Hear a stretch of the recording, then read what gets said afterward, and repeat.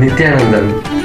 This is Srinithya Nithyananda for NTV News live from the Paramashivam Vibhuti.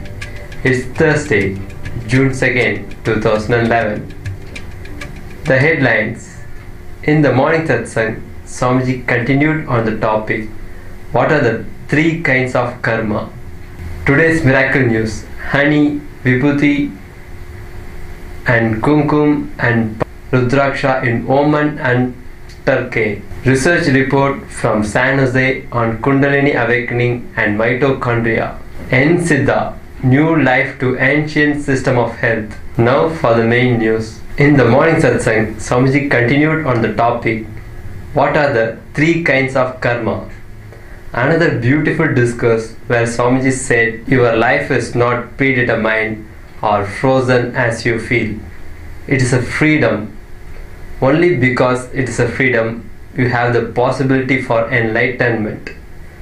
Possibility for extraordinary powers exist because it's a freedom.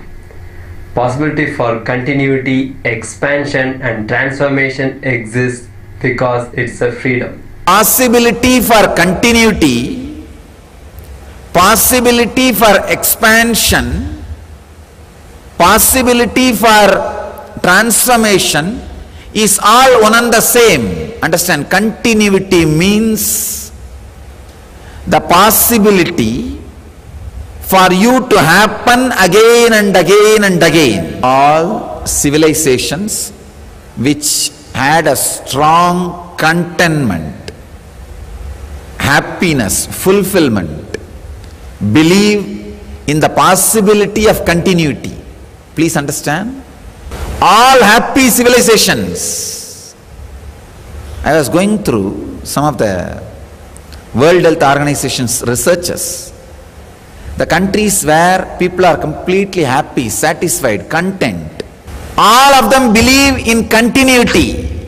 Continuity means possibility of transformation, possibility of evolving, possibility of raising yourself. The mind which conspires never trusts the possibility of continuity. Please understand. The mind which creates conspiracy. I wanted to define conspiracy because conspiracy is directly related to karma. Conspiracy means not being straight either to the people who live around you or the society in which you live or the community in which you live or to your own body or your own mind. Unfortunately, when you conspire against the society or the house or the family or the friends or the people or community in which you are living, the habit of conspiring gets into your system like a poison. The conspiracy against the community or the known individuals becomes a poison. You start conspiring against your own mind, against your own body. I tell you, once in a while the negative ideas you are ready to support gets into your system. When a chance comes, it comes up and plans against you. If you missed the morning satsang, you can watch it again on NTV at 8 p.m. Indian Standard Time. The talks will also be available on our Life Bliss Foundation channel on YouTube. Now for the interesting part, today's miracle news report. So let's start the satsang with our news. In Turkey, one of our devotee Reagan has received vibhuti in the hand. In Los Angeles, Sarvasmarana's Gurupadaka received sandalwood powder. And in Oman, Nityadevi received vibhuti, kumkum and honey. As I said, this next 1 week, I am going to be teleporting continuously rudrakshas. So today again, Malaysia, Oman, San Jose, Los Angeles, Ohio, Phoenix, Seattle. All will receive rudraksha. I am pushing it. I will start today, teleporting the banyan tree seed also. We got a report during the morning satsang that honey, vibhuti and kumkum was continuously appearing on Ma Nithya Devi's hands. This was followed by a beautiful panchamukhi rudraksha on her palms. She only missed out on turmeric and rice. Maybe the next time. We also got a report from Turkey that vibhuti appearing on the palms of our city coordinator from there.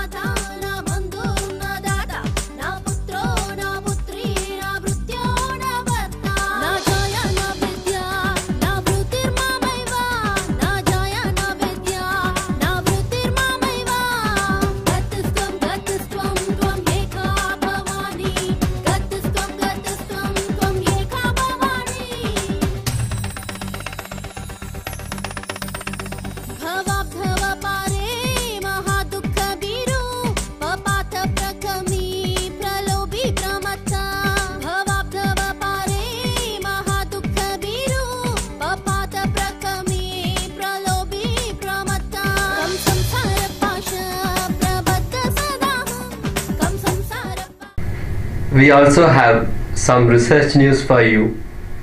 We got another report from San Jose from Dr. John, who is doing a research in San Jose Vedic temple on kundalini awakening by reading the brain waves using QEEG.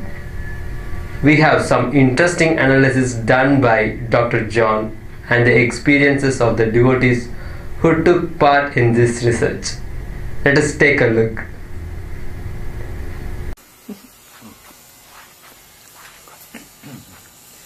Okay. First of all, I want to thank all of you here at the San Jose Vedic Temple for setting up this wonderful opportunity to pursue more research with Swamiji's program of really transformation, human transformation, the potential to wake up and to be ready for the next ride in this amazing, fast-changing world. Tonight I had the honor of working with Raj, Mukta, and Shrika, who are all very good subjects.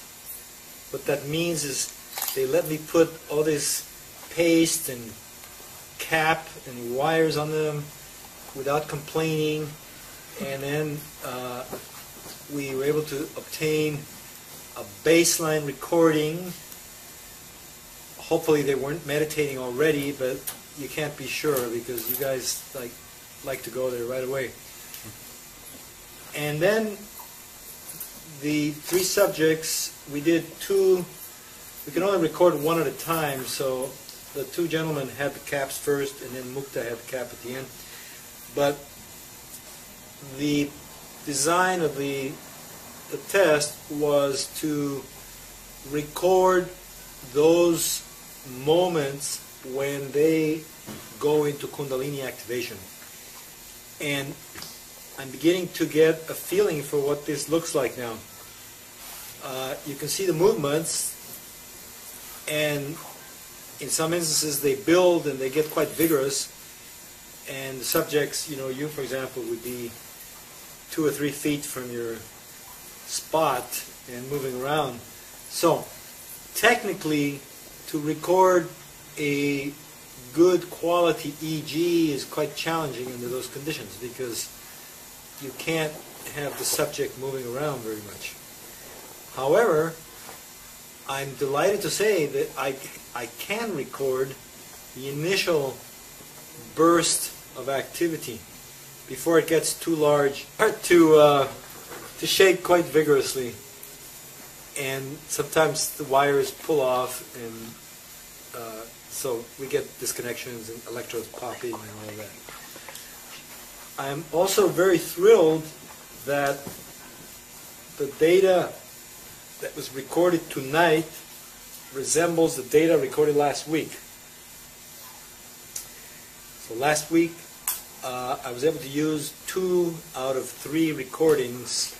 One recording was not of sufficiently good quality to really be much useful, but the other 2 I've even summarized them and pasted some raw EEG samples, which I shared earlier, and we can look at those if there's time too. But what this is beginning to look like is this kundalini has a EEG signature that appears to be consistent and repeatable between subjects. And this is exciting because this is exactly what you want to find when you're doing research. You want to be able to replicate your findings. So, if we do a few more here, and then I get data, for example, from the LA temple, and we begin to see the same pattern, then we really got some exciting science. So, I'm hopeful that's going to be the case. Now, before we go into showing some actual raw data and putting it up for everyone to see, and me pointing out what I see, and hopefully explaining a little bit about what got recorded, we were starting a very interesting conversation, and I want all of you to participate, but I guess Mukta took the lead. I want to know, what do you experience subjectively when the Kundalini arousal is triggered? So, give us your account.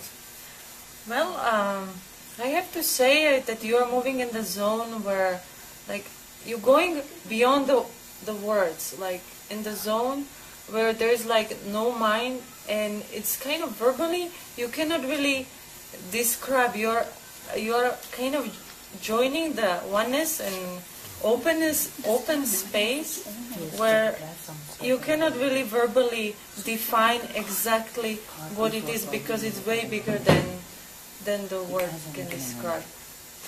So it's ineffable. Yes. Now, another interesting point that I was curious about is how you experience it, the temporal course. You experience it lasting many seconds, or just a few seconds, or is it difficult to put a time estimation? What is your experience? Even with the time estimation, I think it varies. Sometimes I feel I'm quite a long time in that zone, and then once I'm there, I kind of my logic overlaps that state and pulls me back, and then I go again up and staying in that zone. But so it's sometimes it's seconds, sometimes it's way longer, but I cannot really exactly tell about the time. Likewise. How about you, Rush? Likewise, sometimes it stays very short period, and sometimes it goes for a long time. And when Swamiji does that, or when Swamiji blows, that's when it happens intensely. But then if I visualize and strongly feel connected to Swamiji, also it happens, and it stays longer. But his physical cues drive me to that state right away. Drive me to that state. And as she was saying, when it happens, there are no thoughts, but I'm aware. So I don't know how to describe that. I'm completely aware. You're aware? These sandals are wherever Swami is, and whichever way I was sitting in, I would move towards Swamiji. So with some kind of gravitational pull pulling me towards Swamiji. You're aware of the other people sitting next to you? I'm not aware of other people sitting next to me. Really? Yeah. Like it happened so many times in India when I was there, and same thing is happening here too. Like in India, I would sit like far away, and with eyes closed with a ribbon tied to the eyes, and when I wake up, when I take the ribbon off, I would be right by Swamiji. I would be here and Swamiji would be sitting here. And today also I was kind of noticing, I would sit there and like I would make a U-turn and come like this. Right? Swamiji was on the screen. But I was going towards the sandals. His sandals. Padakas. You mean the padakas? Yeah, padakas. Swamiji's padakas. This is something that we want to study, you know. It sounds like you're in a force field, right? That's how you experience it? Yep. Yes. Yep. Yeah. Like there's some energy field that is everywhere, and that is maybe even the laws of physics are a little different there. Huh? Yeah. Yeah. There's models like that of physics being non-local, you know, during those kinds of events and healing. Okay, so You can start. I can start. All right. So very quickly, I'm just going to review last week because I went and looked at the data and I just did a little quick cut and paste. So this is a typical baseline control. This was Brahmin or Brahmanya. Paramashivoham. All right. And so the scale is 100 microvolts and the speed is 30 millimeters per second. And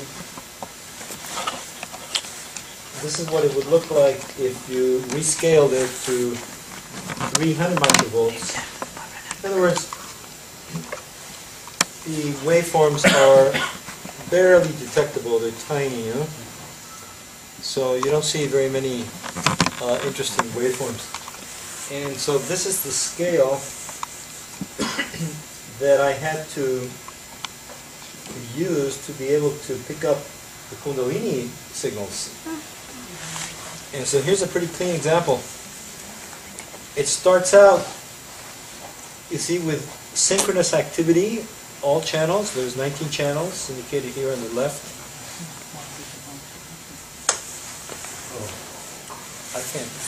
If you take a look at these waveforms, these positive deflections, they appear to be, Thank you. they appear to be all occurring synchronously, all right? So just follow this group here. So they're phase locked. So this is a generalized burst, and if you count the peaks, 1, 2, 3, 4, 5. Let's find another good example here. 1, 2, 3, 4, 5. They're between 5 and 6 or so per second. So that's theta frequency. So these are synchronous high voltage theta bursts that are being recorded across all channels. Now, I can further analyze this, and I can do a little bit of detective work to locate the sources. So you see again, 1, 2, 3, 4, 5 roughly. 1, 2, 3, 4, 5. This is a shorter burst. This is lasting a second and perhaps total 1.2 or 1.3 seconds.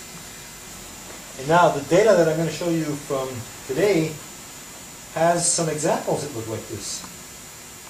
Here's another one where this is also at 300. These are a little smaller in amplitude, but same basic pattern. So, from a neurophysiological point of view, this is fascinating because it indicates that the brain is going to the same place when this kundalini activation occurs. And especially, I feel more confident in saying that after tonight's data because it looks very similar to this. We had some very vigorous kundalini activation, so the data is not as clean, but in the case of mukta, it is. We're going to start with that one, because it's the cleanest record to share with you right now. Okay.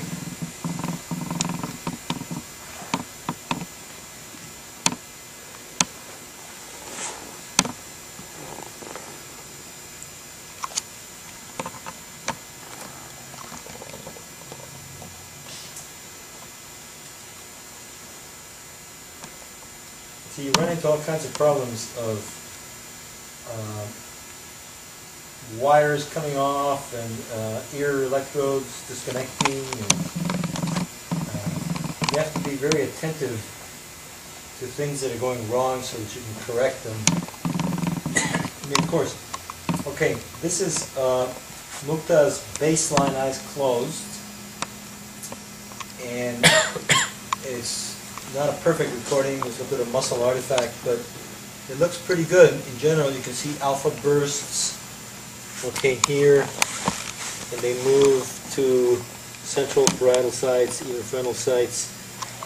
These are 19 channels. This is like putting 19 microphones over a symphony orchestra, okay? Because each one of these lines contains many frequencies. They're all superimposed. They're all mixed in. So you do a fast Fourier transform, a frequency analysis, to separate the frequency components. So just for fun, let's do that. It'll reveal what frequencies are dominant. Okay, so here you can add color to the different frequency bands. So what are we looking at here?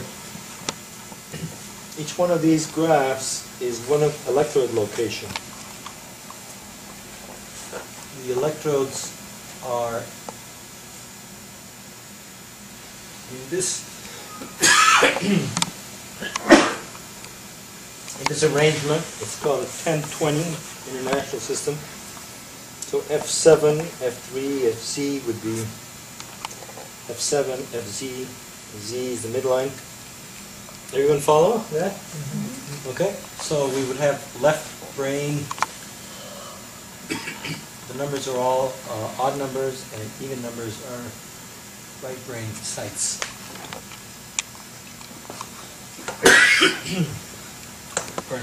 So what you see here is a very dominant alpha peak, shown as yellow. Just like you, her alpha is fast. Remember, we saw you have a similar kind of pattern. I wonder if it happens because of meditating a lot. That's another question too. So what I'm talking about here is that this is 10 hertz.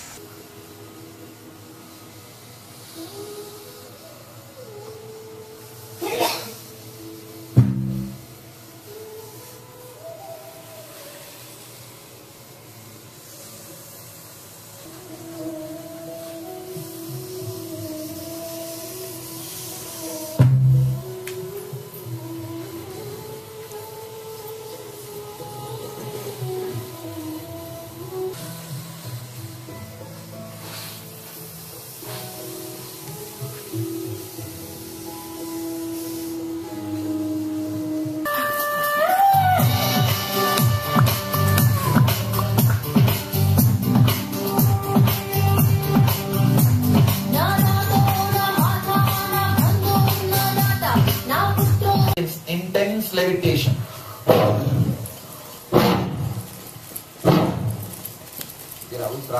The blue shirt or white shirt? Blue. White. Huh? Blessings.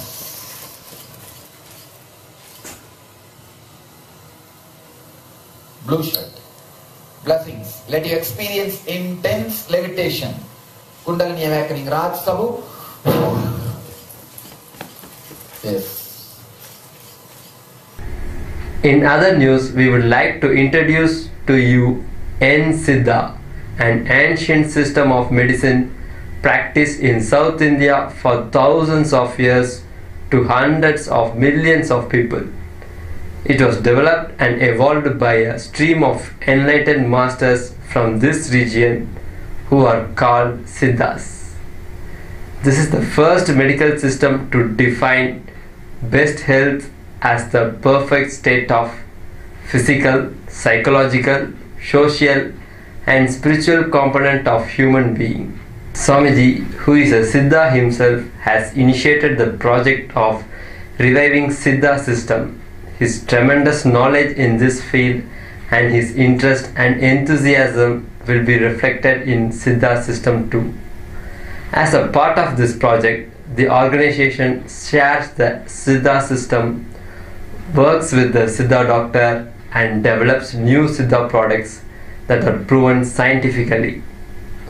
Also, as a part of this project, plants and herbs which can help in making the Siddha medicine have already arrived at the ashram. Very soon we will have our own garden of herbs. Ananda Nityan Tanda Ananda Lingam Ini Nikum Uyir Kakum Jnana Voliyaga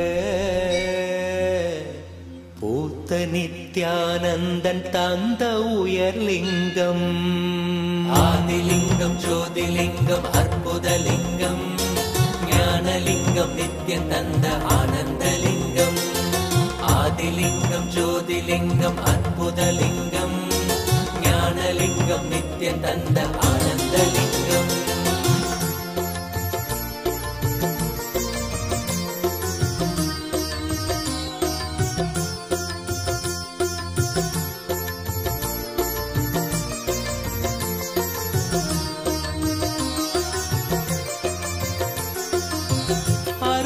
பதிதனிலே மலைவல வழிதனிலே அருமையாய் அமர்ந்த நித்யானந்தலிங்கம் அருணயம் பதிதனிலே மலைவல வழிதனிலே அருமையாய் அமர்ந்த நித்யானந்தலிங்கம் கருதிடும் அடியவரின் மலையெனும் துயர்களையே கடுகன உடைக்கும் நித்யானந்தலிங்கம் கருதிடும் அடியவரின் மலையெனும் துயர்களையே கடுகன உடைக்கும் நித்யானந்தலிங்கம் கவலைகள் விடிவுறவே அவலங்கள் பொடிபடவே கருணையின் அருளழகாய் ஆனந்தலிங்கம் கவலைகள் விடிவுறவே அவலங்கள் பொடிபடவே கருணையின் அருளழகாய் ஆனந்தலிங்கம் சுயமதை உணர்த்திடவே சுகமதில் நிலை பெறவே தவநிலை குயத்தும் நித்யானந்தலிங்கம் சுயமதை உணர்த்திடவே சுகமதில் நிலை பெறவே தவநிலை குயர்த்தும் நித்யானந்தலிங்கம் தவநிலை குயர்த்தும் நித்யானந்தலிங்கம் ஆதிலிங்கம் ஜோதிலிங்கம் அற்புதலிங்கம் ஞானலிங்கம் நித்யானந்த ஆனந்தலிங்கம் ஆதிலிங்கம் ஜோதிலிங்கம் அற்புதலிங்கம் ஞானலிங்கம் நித்யானந்த ஆனந்தலிங்கம்